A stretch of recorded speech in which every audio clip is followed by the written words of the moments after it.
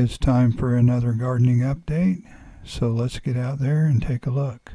The potatoes I'm growing in the straw are starting to stick up above the straw now, so I'll just keep adding straw as needed. The roller coaster type weather we had in the month of March wasn't ideal for growing peas. The up and down temperatures delayed the germination quite a bit, so they're behind where they were last year. I grew them in a plastic pot last year and they did pretty well, but the weather wasn't so up and down, so they germinated a lot earlier. I'm keeping my fingers crossed for some cooler weather so these peas have time to mature before it gets too hot for them. As well as planting potatoes in straw, I planted 6 grow bags with potatoes. I planted 2 each of 3 different types. I started by filling the grow bags about 1/3 of the way with soil. Then I pushed my seed potatoes down into the soil a little bit. I used 3 in each bag, and then I covered them with more soil. As the potato plants grow, I'll add more soil around them until the bag is completely full of soil. I'm looking forward to seeing how each type does compared to the others. I planted some purple potatoes last year and they didn't work out too well, so I'm going to give it one more try. These are Purple Majesty. Right next to those are Red Pontiac. Those did well for me in straw last year, so I'm hoping they'll do well in the grow bags.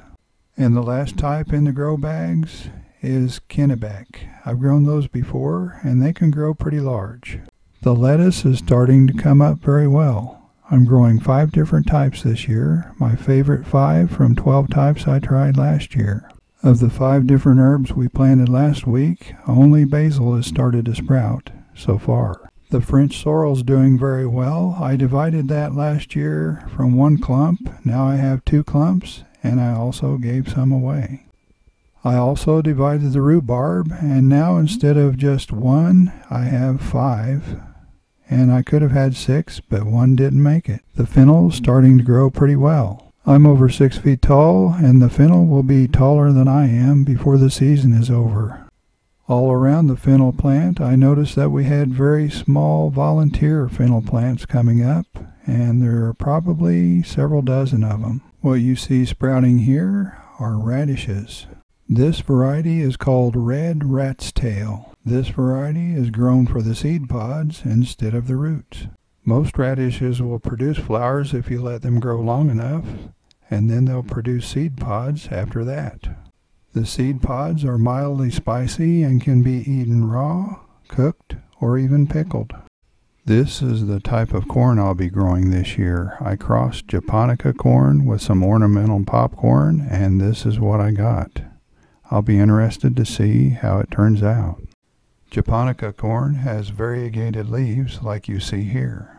It produces corn that looks like this. Here's a look at the ornamental popcorn that I used for the original cross. Last year, the resulting hybrid corn didn't have any variegated leaves, so I'm hoping I can produce some this year with variegated leaves. We'll just have to wait a few months to find out. Here's what's left of last year's Musabasju banana stems, and we already have growth coming out of a couple of them. It's hard to believe that in just a few months, these will be taller than the shed. This is the Chicago cold hardy fig that I tried to protect over the winter. As you can see in here, the top part looks pretty dead. Even if the entire stems are dead, I'm confident that will come up from the roots, but I was hoping that the stems would stay alive. We really enjoyed the few figs that we got last year, and we were hoping to get a lot more. The asparagus is later than it usually is, and we're not getting as much as we usually do. But the ones we are getting are larger in diameter than they usually are. I planted 2 types of onions. The first one is red candy apple. This is one I haven't grown before. The second type that I'm growing is 1015 sweet onion. That's another new one for us. I've also been hardening off plants to get them ready to go outside. Whenever I start hardening off a tray of plants, I usually start them off in the shade first, just a little while each day. Then I increase the time as the days go by. After several days in the shade, I use the shadow cast from our house to get them used to the sun. I set them next to the edge of the shadow on the east side of the house, and as the shadow moves, it covers up the tray. That way, if I forget they're out there, I won't accidentally leave them out in the sun too long. Then each day I move them a little farther from the edge of the shadow.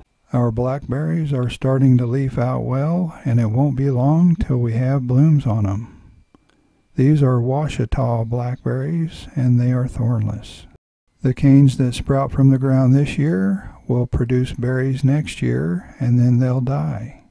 The blackberry canes have a 2-year life cycle.